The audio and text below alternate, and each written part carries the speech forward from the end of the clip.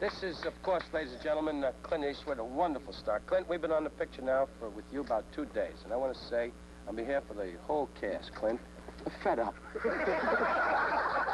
Gee whiz, Clint, you got all the lines, and you just let us stand around, but you've been a great host to us, really.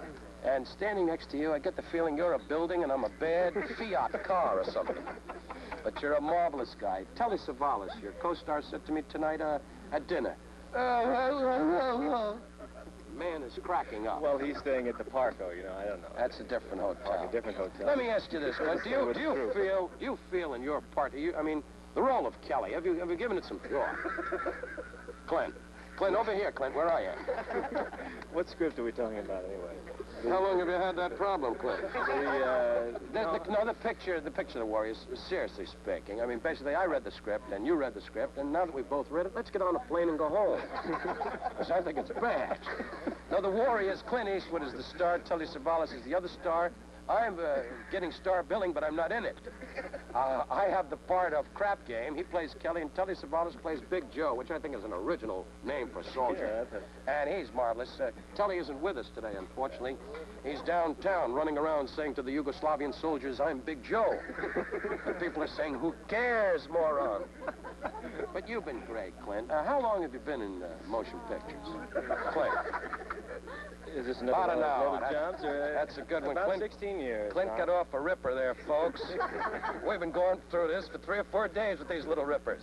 About 16 years. If you don't know this, Clint started out in Rawhide. He was the one that kept saying, yaha, yaha.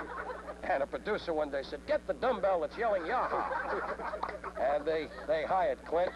And then he went to Italy and did a movie where you paid the company, I believe, in lira. And he did 5,000 pounds of dollars, hang them low and high and swing them left to your right. And then he did 2 Pounds of Glory and the other big picture for Aldo Bagarazzo called Clint Eastwood Was in Heat for a Werewolf, which was a biggie. And then he met Brian Hutton, our 9-year-old director, who is not here today, unfortunately.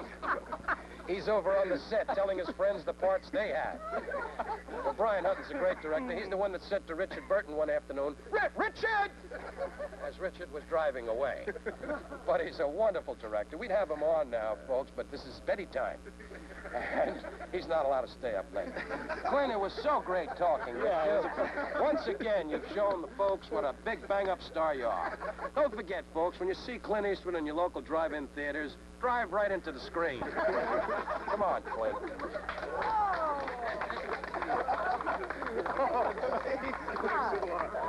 Listen. Would you care to say a few words about Texas for the people in Yugoslavia? Yes, the people in Yugoslavia, let's face it, it's a tie between Texas and Yugoslavia. I was down in Houston and Dallas, and I was there when Don Meredith faded back and swallowed his helmet. But Texas is a wonderful country, and it's a great place. It's a great place to live if you want to see flies and heifers on the highway. But Texas is all right. I wish you a lot of luck, Betty, and you're starting to annoy me. Of course, like you came in now with the bandana on your head. Now, this is good if you're cleaning an elevator. But I'm not trying to be vicious about it. In fact, when I take a good look, Ruth, the whole outfit isn't ridiculous. But the whole idea is to laugh at ourselves, and that's what I'm doing. I'm laughing at you. I'm perfect. Don, what do you say? What can you say about Vegas, Las Vegas? First of all, Joe, it's good to have you here, and I thank you so much. The shirts came back just the way I asked. But, you know, I'll tell you the truth, though, the brown rice you got to work on. But, now, he's from the Philippines. You remember you used to come by in your canoe in my big boat? Got started in Toronto, and why? All dummies up there, but we need Canada, so we can go across the border, stay out of the army. But it's a wonderful country. And you're great. You always do this with the interview? Sure make a guy feel relaxed. Quick, a question. That's right. Think of something. Look on your underwear. Maybe you wrote something down there. It's really rolling along singing a song. Tell me about the picture. It's bad. Okay. It's a nice picture. It runs about an hour and a half with Clint Eastwood and Telly Savalas, 2 dummies that I'm carrying. But you're a nice guy. Could I tell you something? There's a good friend, Warren. The rest of the people on the junket don't particularly care for you. I tell you that as a friend. You notice how we're alone here with the interview? Nobody wants to hang around when you're being. You're not liked, Warren. That's the big mistake, sweetheart. You've got to get people to like you, then you can find out about the big stars. Oh, God love you. Later on, we'll do the foxtrot. I'm getting out of here, Warren. I've had it with you. I never want to go to Canada. Hi. Hello, Hollywood. How are you? Sitting here in Yugoslavia. Herb Solo, you know, is the vice president in charge of production. He's the one that made the deal for me to come out here. He's sitting there in a beautiful air-conditioned office. Hollywood looking out the window going, "Hey, lady!" And I'm here in Yugoslavia dying in the jungle. You can relate to Boston, can't you? Oh, certainly. Boston's a lot of fun. I was there Boston on Sunday once and saw a truck go by. But my cousin lives in Brockton. He's a doctor. He started out as an MD, and now he's treating animals, cats, and what have you. But, hello, Ben. I'm a little tied up now. That's Ben, one of the executive vice presidents. You'll find him wandering around introducing himself to everybody. You know, you just give him a little toy and he plays on the grass. Annoying old man, that's what he is. But it's wonderful to have a guy from Boston take time out from your busy schedule. I know, hanging around looking at the William Penn statue. I'm going to go back to Boston, only this time I'm going to come back with a rare disease to give to the city. That's how fed up I am. Hey, you were criticizing the nightlife in the Twin Cities the other day. Well, Minneapolis and St. Paul, over my experience, the biggest thrill you have for nightlife is to go out in the winter and turn blue. Now, if you call a club called Frostbite excitement, I wish you luck, but Minneapolis and St. Paul, you had that big election where that fella just won, didn't you? Yeah, didn't we, though? Police officer won the election, walking around town now, phoning up everybody. It's it. But I also have the president of MGM looking at it. Well, that's his problem. I met him today, and, you know, that's no bargain. Any guy that runs through the woods going, "I'm the owner," you know, he's got to have a problem, you know what I mean? Ben and all the other guys, they got to make a fuss at the meeting and get up and say, "Bo, you were great what you said last night," and all he did was clear his throat.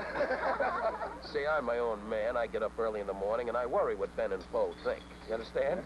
Because if they turn on me, I got to look for work. Number one, oh, it's the guy. Bigger than Ben? Bigger than Ben? Oh, I'm Bo. I'm not as smart as that. Mr. Bo Polk, stand up there. Holy Christ, he's here. I thought it was Charlton. Gentlemen. Hello, Bo. How are you? Nice to see you. This is Bo Polk. Just wait, Bo. You're too big to Remember give that guy, Don? That's Mr. Polk. Remember that guy? I know. Hello, Ed. Good luck. Mills, Don. Lady Bradshaw is dead on the highway.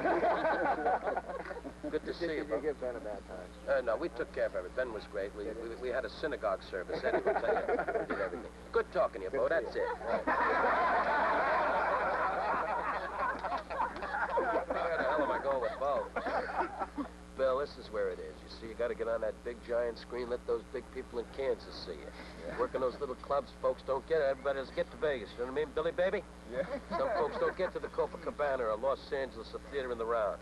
Little guy in the wheat field in Kansas goes, "Come on, May, movie time." But he goes to the Ed Sullivan show. Well, everybody goes to the Ed Sullivan show when you're a shut-in.